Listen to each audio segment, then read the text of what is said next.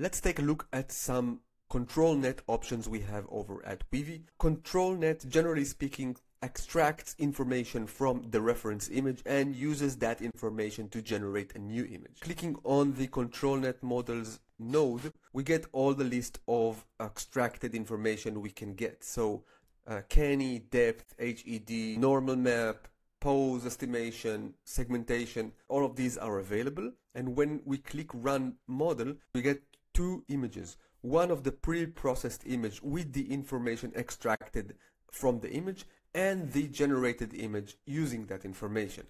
So in this example, I'm using this frame for my reference image and the prompt for the generation.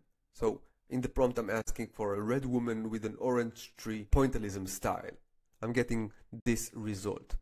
On the second test I did, I used depth map, and that was the image received, and HED with this image, normal map with this image, pose estimation with this very nice image, and segmentation and this image. So you can try it out for yourself, get different results, and examine what works best for you.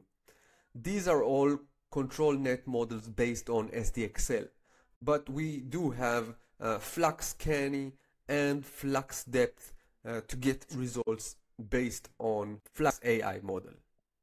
In the second example, I want to show you a somewhat more complex workflow. So I'm using this very nice design that I got off the web that I really liked, and I'm using this as a reference image, trying to combine both of them using ControlNet and some LLMs. So in the first LLM, I'm asking the model to describe and analyze the overall structure of this image. And the second LLM is used to analyze the color palette and material texture of this reference image.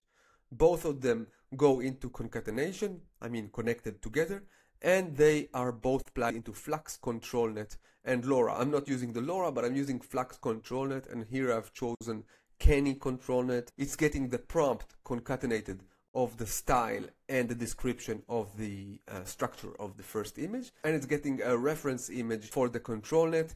So it preserves the structure of the reference image, the ControlNet, using Canny, but it also generates a very nice style using this as a reference. Okay, that was a quick view on ControlNet in Weavy.